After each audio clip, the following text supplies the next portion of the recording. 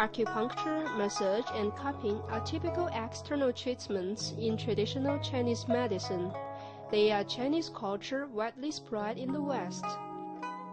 At Tianjin First Affiliated Hospital of Traditional Chinese Medicine, the cultural inheritance for thousands of years has been fanning out around the globe. Pana is from Greece. He has been studying at this hospital for 2 months. He's fine. He's good at it.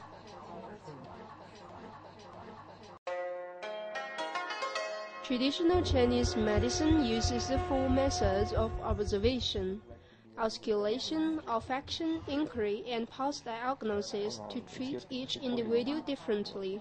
To Pana, the concept is rather difficult to understand. Kind of information. It has a very extensive and complicated system. You must try to yourself a lot to see the changes. For example, dependingly to your mood or dependingly to if you feel strong or not, then you check your pulse to understand what is happening and try to understand in other people, like family members, you know. So I do a lot of acupuncture to my family members, to friends. I do to me. By contrast, the series of Chinese traditional medicine is much easier for Japanese student Masanori Kansaki, since he knows Chinese words. He has already been here for 4 years.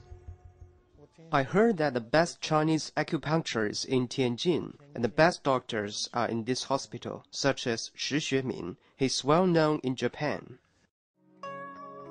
For most of foreign students, acupuncture points are no more than the digital codings from 1 to 361. However, they have to not only memorize the words, but also know the corresponding visceral reflection area for each name. Therefore, they can diagnose where the problem is. If we know the actual names for the points, we'll understand more of it. Although there are so many names, but I'd love to learn them all. For foreign students, the best way to learn traditional Chinese medicine is to personally experience the subtle effect of Chinese massage. I feel very relaxed, and it feels like there's less tension in my back and in my neck. Now, traditional Chinese medicine clinics are not only for the Chinese. Many native Westerners also come to have acupuncture or massage to relieve pressure or to treat diseases. Slowly, people in the West began to accept the Chinese culture. In my county, Czech Republic, traditional Chinese medicine is getting popular because that Western medicine cures the disease, while Chinese medicine heals the person. Now we have received 10,000 students from 80 countries and regions. The average is 500 a year. Most of them are studying acupuncture and massage.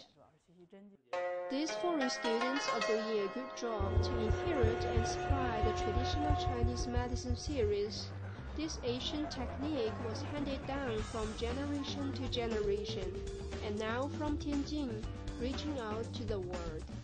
崔明元 TJTV World